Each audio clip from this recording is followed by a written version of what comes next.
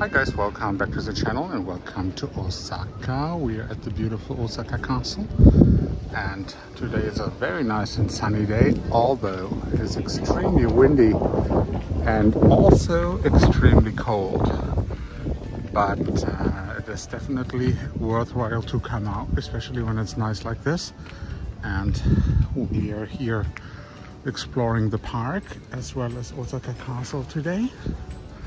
And this is always nice to come back to, especially when you are here in Osaka for a sufficient amount of time to explore the city. And it's really nice because you can walk around throughout the entire city of Osaka, the core part of it,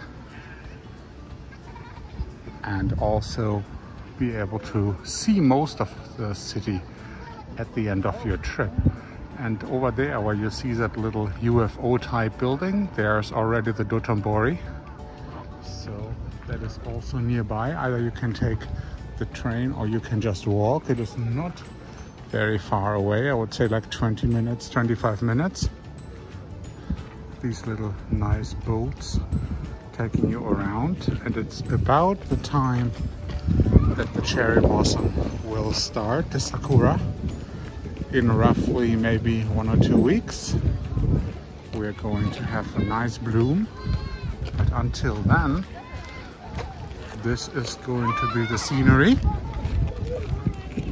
And if you want to come here, then you could take the train either to Osaka Yukin station, which is the JR station, or also the local train that is on the other side of the park to our right, which is what I did today. And there's also Osaka Business Park Station subway. And if you go to our left, which is where I'm going to go back to, then you'll be able to go both to the JR Morinomiya and also the Keihan Railway and the subway, Temabashi. So this is going to be very easy to reach, and at the same time, once the weather has warmed up a little bit, you'll be actually able to spend quite a significant amount of time here and relax with a nice picnic doing the Hanami during the Sakura season. But you see already how many people are here waiting in line to get their ticket to visit the castle. So if you can come like today on a Monday and it's not Sakura yet, it's actually not too busy.